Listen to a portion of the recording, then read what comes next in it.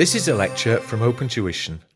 To benefit from the lecture, you should download the free lecture notes from opentuition.com. This is the last lecture on chapter 5 of the free lecture notes, which is management of receivables and payables. And in the earlier lectures, I've been through all we need on management of receivables. Let's now have a quick look at management of payables, where, as you'll see, well, it's much less likely in the exam, but also there's not an awful lot you can be asked. Because as far as the management of payables are concerned, surely, from everything we've said earlier, we want to delay payment as long as possible. You know, but if we pay it early, it's going to lose us cash or increase our overdraft and cost us money. The longer we delay paying, the better. Except, of course, we don't get ridiculous. I mean, if we start trying to take 3 months credit or something from our suppliers, suppliers are going to refuse to pay to suppliers. And of course, if we can't get supplies, then we've got a problem. So we do want to take the full credit. If suppliers allow a 30 days credit, we'd want to take the 30 days. The only reason we might choose to pay sooner is if they offer us a discount. Look at example 4.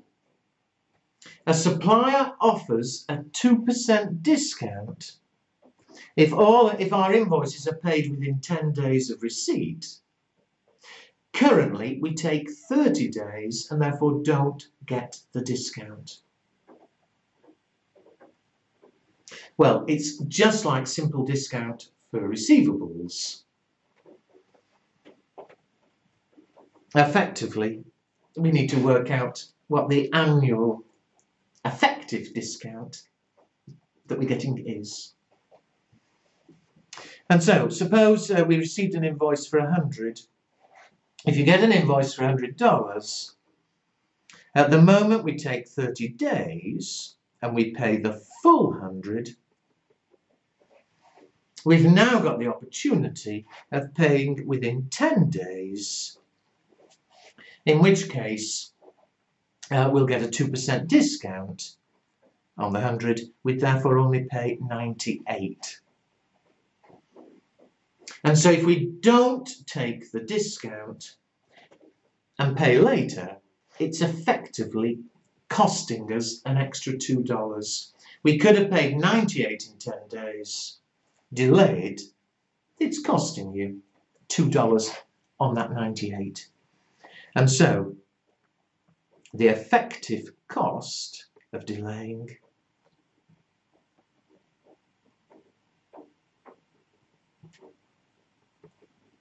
it's 2 on every 98, which is 0.020408 or 2.0408% over what period? Well, it's 10 days up to 30 days, so over 20 days. So I've said it's the cost of delaying. If you prefer,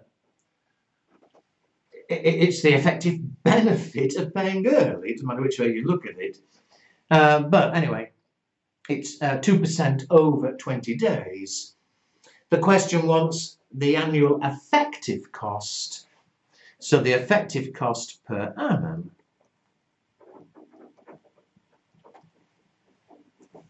Just like I explained when we were doing receivables, 1 plus the yearly rate is 1 plus the period rate, 0.020408, to the power, well, the number of periods. Now, I haven't said, I did say the examiner always says how many days to assume in a year.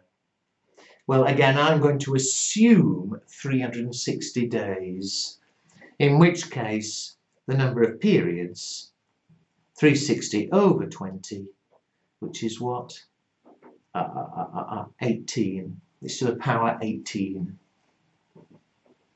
which gives us what? 1.020408 to the power 18 is 1.43856. R therefore is 0.43856 or 43.86%.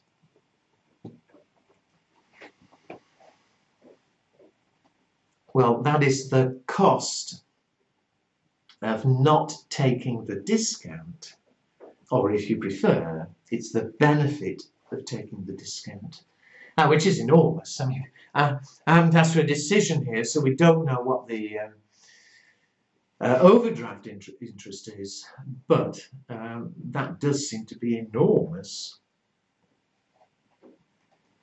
I don't think we would delay. I think we would definitely take the discount. This, remember, is the effective cost of not taking the discount, of delaying.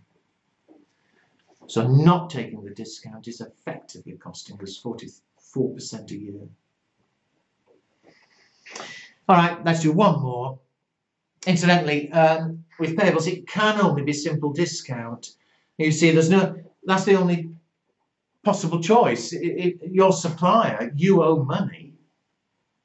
All right, maybe they offer a discount and it's your decision whether to take it or not, but the factoring doesn't enter into it, and neither does all this business we had with receivables of saying, oh, 40% we pay in 1 month and 20% we pay in 2 months and so on. Irrelevant. With payables, it can only be a simple discount. So let's look at the very last example. Company currently takes 40 days credit on the basis it's a free finance. That's what they think. Annual purchase 100,000, overdraft interest 13%. Payment within 15 days would attract a 1.5% quick settlement discount. So again, for every $100 that supplier invoices us, we can either continue to take 40 days, and we'd have to pay the full $100, or alternatively, if we pay in 15 days, a 1.5% discount, 1.5, we'd only pay 98.5. And so again, looking at it the other way around, we could pay 98.5.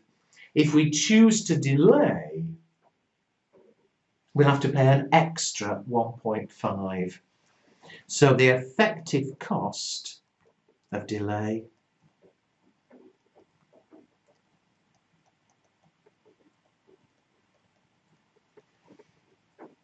is that difference of 150 on every 98.50 that we choose to delay, which is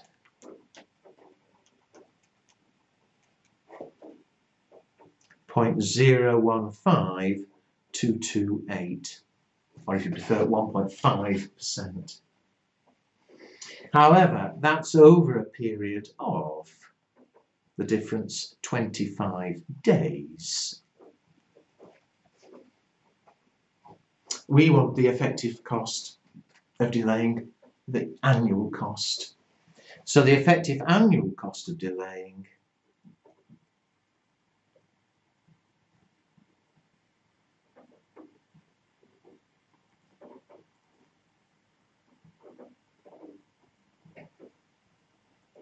one plus the yearly rate, 1 plus the period rate,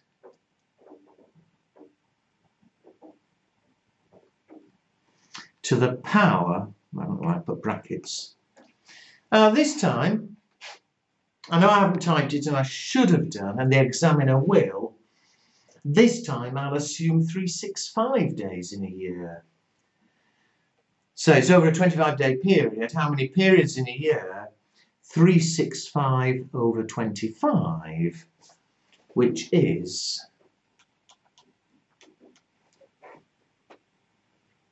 14.6.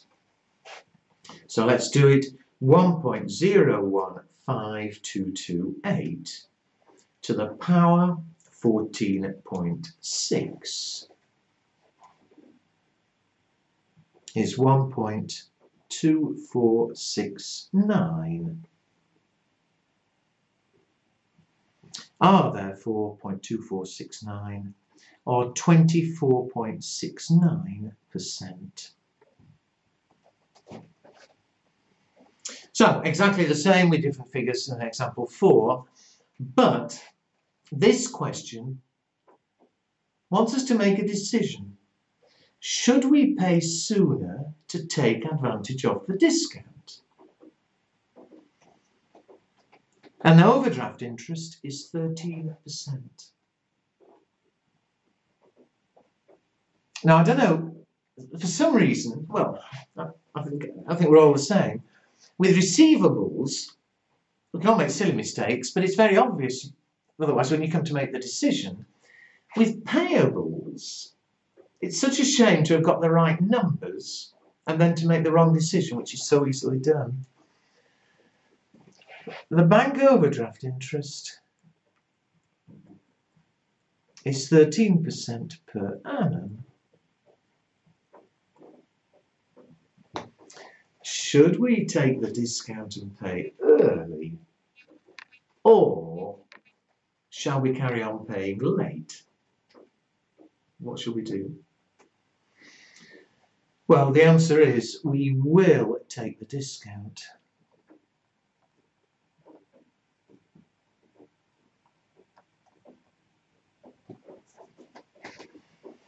And you can look at it either way. You see, if we delay, the longer we delay, we save overdraft interest. So by delaying and not taking the discount, we will save 13%, but it's costing us 24% to delay because we lose the discount. So it's costing more to delay. We wouldn't want to delay. Or if you prefer to look at it the other way around, pay early, and it saves us 24%, the discount effectively. Paying early would mean increasing our overdraft, which would cost us 13. So saving 24 at a cost of 13, well, we will take the discount. Okay, so there we are.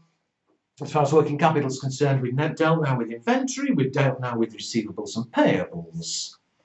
Now, the last one to deal with, next chapter, next set of lectures, is the management of cash.